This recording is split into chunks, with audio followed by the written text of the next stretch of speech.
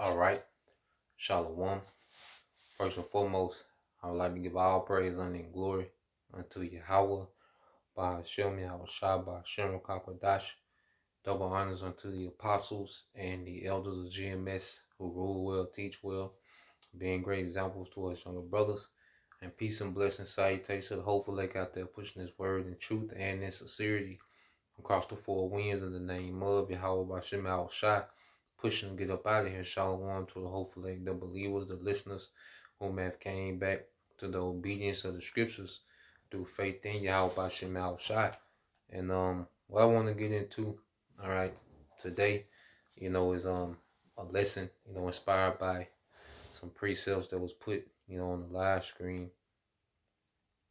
by the brother Beyond Yashala, and I just want to expound on it, because it links with a parable, Yahweh Shai spoke on, all right, in the book of Luke, the 18th chapter. So I want to get that parable, by, all right, Yahweh Shai, but I want to touch, on, those verses in the book of Sirach, because this is a direct link, and we know Yahweh Shai, is the volume of the book. And a lot of things Yahweh Shai taught on, was things that was, what would be in the book of the Apocrypha. Certain things he said out of the book of Esdras, and there's certain things, that he said just out of the volume of the book, because all it was the Old Testament, all right, when Yahweh Shai, was teaching. So, all right, let's get that, what the brother was going into. Okay, in the book of Sirach, the 35th chapter. All right, so this is the book of Sirach, chapter 35, and I started at verse 14. It says, matter of fact,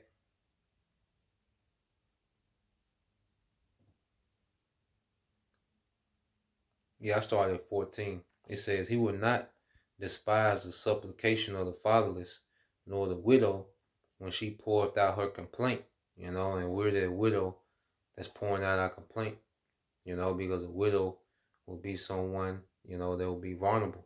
The fatherless, they represent the vulnerable of a society, because they've lost their hedge, the husband and the father, which that's, what the Heavenly Father was to us, like into a husband and father dynamic, to the nation of Israel. Okay.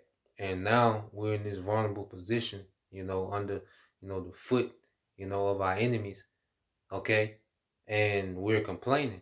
One thing about the hopeful elect, they will be in the mindset, they will be in the state of continual complaint, against this devil, man. Because ultimately it's time to get out of here, man. We don't have joy, all right, in arguing with you niggas back and forth, man. Okay? That's not our thing that we get off on, man. Okay? We sincerely want Esau Edom to be removed from power, man. Because see, a nigga will just argue back and forth all day. That's the only thing niggas have mastered, okay, in nigga culture, okay, is to argue back and forth all day, man. Okay? Verse 15 says, do not the tears run down the widow's cheek, and is not her cry against him that causes them to fall. And who is that? Esau Edom. The state of vexation that we're in because of who's in power, Esau Edom. So when we make our cry through prayer, all right, it's against the one that's causing, okay, the vexation, man, which is the rulership of Esau Edom, man. Okay? The so-called white man. Okay?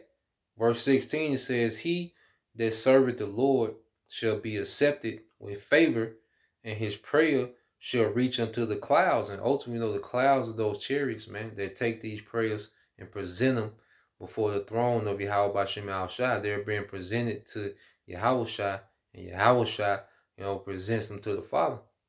Okay? That's how it works, man. Okay, as we pray, our prayers, okay, go up into the heavens, and their chariots, the angels, take them to Yahweh Shai, man, and they're, then filtered through by Yahweh Shai to the Father. Okay? And there's a major cry against the so-called white man, this devil, man. Okay? Against this American society, which is, the mother of harlot, the source of wickedness in the earth, man. Okay? The Lord is hearing all those abominable balls. Okay? The scroll of Babylon, the Lord is hearing that, man. Okay? Along with everything else. Verse 17, it says, the prayer, all right, of the humble pierceth the clouds. Until it come nigh, he will not be comforted and will not depart till the Most High shall behold to judge righteously and execute judgment. And who's going to judge righteously on our behalf is Yahweh Shai. The Heavenly Father going to give the call, okay, the command. As the scriptures say, the power of Jacob will command deliverance. Okay? And it's going to be through Yahweh Shai. So the elect are in the mindset of continually, perpetually, all right, putting curses on this place, man. Complaining, even if we don't say anything, our spirit is groaning out in this vexation of a society, man. Okay? Reading on. Read it again. It said, the prayer of the humble pierceth the clouds, and till it come nigh, he will not be comforted and will not depart till the Most High shall judge, all right, shall behold to judge righteously and execute judgment. For the Lord will not be slack, neither will the mighty be patient toward them, till he have smitten in asunder the loins of the unmerciful, which is Esau, Edom, and repaid vengeance to the heathen, till he have taken away the multitude of the proud and broken the scepter, all right, the dominion of the unrighteous, man. And that's our number one complaint, is that this devil is in power, man. That Esau, Edom is in rulership, man. He's completely against righteousness. He's against our power. He's against the people, okay, of the Lord. And this man ultimately is against life. But the Lord is going to end this man's dominion. And that's our number one concern in this ministry, man. The Lord come and finish in this place, man. Okay? We don't want to sit on no goddamn thrones, man. Them thrones from the at-home store. We don't, man. We're not here to play them games like we in some authority, man, and this nigga still in power. All this wickedness that this man plans on bringing to the earth, man, and why would we have the audacity to sit on the throne, man? In the position that we in. Completely powerless, man. Okay? But our power is going to judge on our behalf, man. And it's going to be in righteousness, man. Okay? So, let's go from there. Let's just get a few. And then we'll get that parable. Lord, we'll end with that. This is the book of Sirach, because the Most High is a righteous judge, man. That's how we know all the wickedness the devil is doing should increase our faith, because we serve a righteous power, man. The Lord not going to let this rock, man. The Lord not going to let this devil bring this wicked enterprise to pass, man. He's going to get so far, and then the righteous judge is going to intervene, man. He's going to deliver his righteous, okay, which our righteousness is of Yahweh Shai, and it was predestined, way above anything that we did. Okay? But the Lord is putting the spirit on us to be worthy, man. Through that day-to-day fight. This is Sirach 3:17. It says, I said in my heart, the Most High shall judge the righteous and the wicked, for there is a time, for there is a time, all right, for every purpose and for every work. Okay, so the Lord is going to judge the righteous and the wicked. That's why Yahweh Shai is coming with great destruction and also great deliverance, man. Okay, he's going to be judging both parties. All right, Esau, Edom, who is that coming from Edom with died garments from Basra? He's at the top of the list. And then everyone is joined to this man. If you take that sea hill, that means that you are, all right, an associate of the wicked. Okay, you agree with this beast system, which is completely anti-Messiah, and Yahweh Shai gonna judge accordingly, man. You know? So Yahweh Shai, he's coming back. He's been sent back to judge the righteous and the wicked, man. Okay, and the righteous is gonna be delivered, changed, delivered, okay, and placed back in power. And Esau is gonna be, obliterated from power, man, and go into captivity. Okay? So reading on, let's get this in Psalms 96. All right, this Psalm 96 and 13 said, before the Lord, it says, before the Lord, for he cometh to judge the earth. He shall judge the world with righteousness and the people with his truth. So the Lord is at hand to come, and we're telling that, hey, our power is finna come judge in righteousness, man. As it said, Yahweh Shai shall make war in what? In righteousness.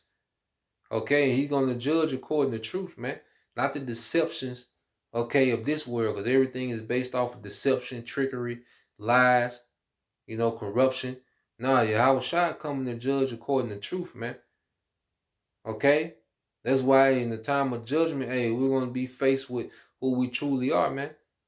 And the Lord going to judge, So let's go here, because that parable,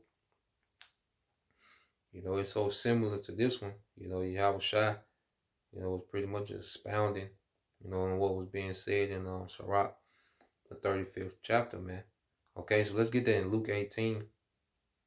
All right, this is Luke 18 and 1. It says, and he spake a parable unto them to this end, that men ought always to pray and not to faint. Okay, so we are to always pray and not to faint, man. We'll just give up. We should come every day. We should have a hope in the Lord judging this place in righteousness, man. That should be one of our main hopes. Okay, is we're prisoners of hope. All right. Hey, that should be one of the main things that we await. Is this man rulership being ended, the wicked not having any more authority ever in the earth, man. Okay, verse 2 saying, there was in a city a judge which feared not the Most High, neither regarded man. And there was a widow in that city, and she came unto him, saying, avenge me of mine adversary. Okay? And it says, and he would not for a while, but afterward he said within himself, though I fear not the Most High, nor regard man, all right, yet because this widow troubleth me, I will avenge her, lest by her continual coming she weary me. So the thing is, okay, the theme of what we're reading is that the consistency of this widow, okay, her persistence, all right, constantly, crying out for vengeance, man. Okay, and that's what we're doing in the spirit. We're constantly crying out for vengeance, man, against the wickedness of Esau Edom, man, and everything that he's done, everything that he's doing, and everything that he's even attempting to do, man. We pray that the Lord just bring heavy wrath on this devil, man. As it's written, though, and we know it's to come. It's just a thing of patience. That's why I say pray and never give up, man. Okay? Verse 6, it says, and the Lord said, hear what the unjust judge saith, and shall not the Most High avenge his own elect, which cry day and night unto him, though he bear long with them. Okay? So the Lord is going to avenge his elect, which is likened unto that widow, a vulnerable, woman, in society, man. Showing you how helpless we are, man. Okay? It says, verse 8, I tell you that he will avenge them speedily. Nevertheless, when the Son of Man cometh, shall he find faith on earth, man. And that's what we have to hold fast to till he comes, is that faith, man. Okay? In that deliverance, in, righteous judgment, okay, being executed, man. Because it's going to seem like the devil is just getting off. Okay, but we got to hold on to whatever situation or circumstance we in, man. We got to hold fast and know that the Lord's going to judge this, man. Okay, there's no way he's getting away, all right, and setting up, okay, a perpetual satanic kingdom in the earth, man. No way possible, man. Okay? So Lord will, you brothers, all right, and you sisters edified. Till next time I say shalom.